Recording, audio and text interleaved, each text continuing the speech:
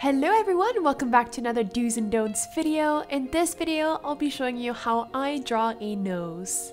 Not only will I be showing you the front-facing view, but also the 3/4 view and the profile view.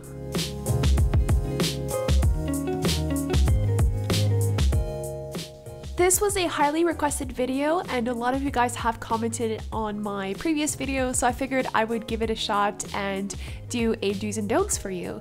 If you're new to my channel, then welcome. Thank you for watching this video, and also don't forget to subscribe for more art tutorials, product reviews, and just general art videos. Also do follow my social media, Instagram, Facebook, and I'm also now on Patreon.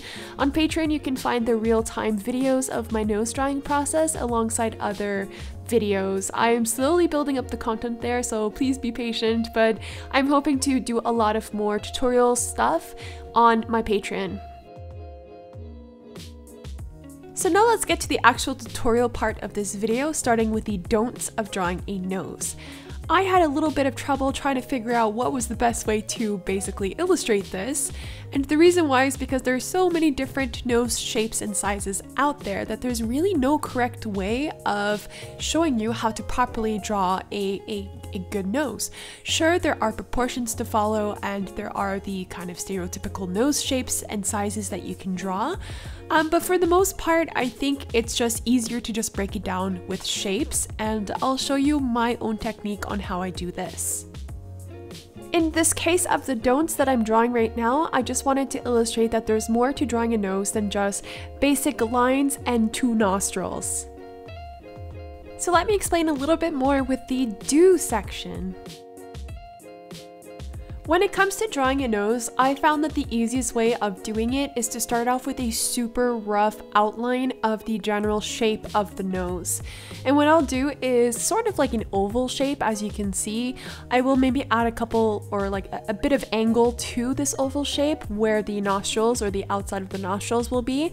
And from there, I basically use this shape as a general guide of where to place the nostrils alongside the outer nostrils, I guess they're called. I actually don't really know the terminology of a nose, but that's more or less how I began. Afterwards, you can actually get super fancy with the shadows, and the shadows will actually help accentuate the different curves and the sort of planes of the nose. And this is where you can really shape the nose and also give it a lot more depth.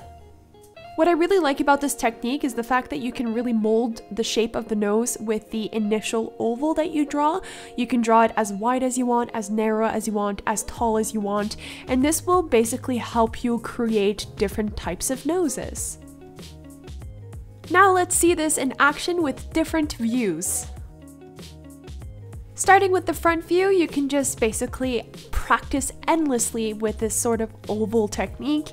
And you can see here I'm drawing different types of noses, different shapes. Some are fatter, some are more narrow. I'm also extending the oval much higher to kind of do like a water drop shape. And this will just create a whole different look for your nose. Also, on a side note, I do apologize if my hair does creep into shot. I did not realize this was the case when I was filming, so please try to ignore that. When drawing noses, I also do like to practice the sort of ratio between the nose and the eyes. So oftentimes in my sketchbook, you're probably going to see sort of this eye-nose combination, which I do really enjoy drawing, and it actually just helps for future use in terms of getting the proportions right between the nose and the eye.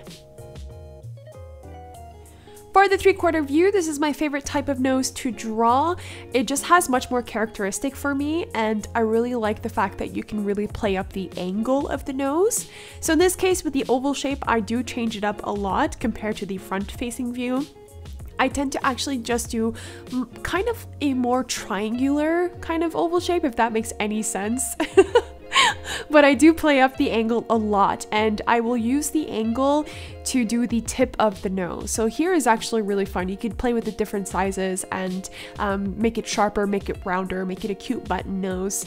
And again, these noses here are pretty female looking, so I would assume the male sort of nose, which I'm still trying to figure out by the way, is going to be much larger, much sharper, like much more angular. I'm probably going to do a whole different video about this in terms of like male features, but for now these noses are pretty feminine looking, I would say.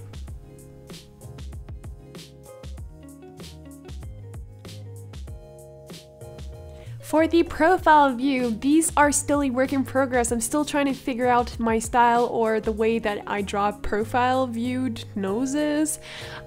With this, I do still stick to the sort of oval shaped technique that I use, but I do play up the front of the nose on an angle, like it's much more angular than maybe the 3/4 view or the front facing view. So in this case, I'm still trying to figure it out, but as you can see, it does work quite well with the general oval technique as well.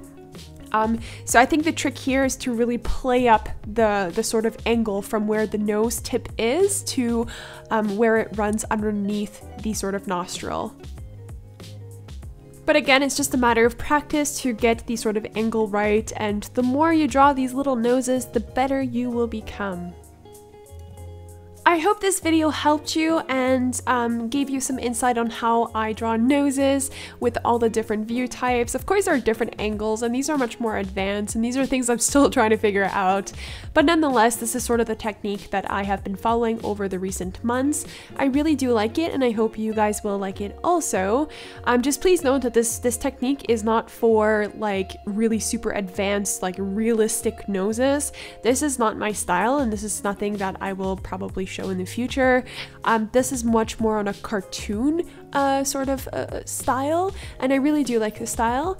So if you like this style too, give it a big thumbs up, give this video a big thumbs up. It really does help me, and I am very grateful for it. Comment down below what other tutorials would you like to see from me, and I will try my best to make them for you.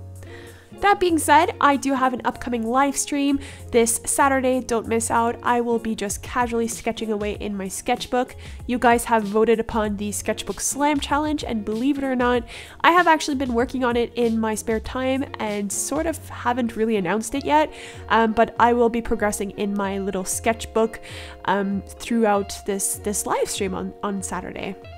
So thanks again for watching. I wish you guys all a fantastic day. Keep drawing, never give up, and keep being awesome. We will see each other very soon. Bye!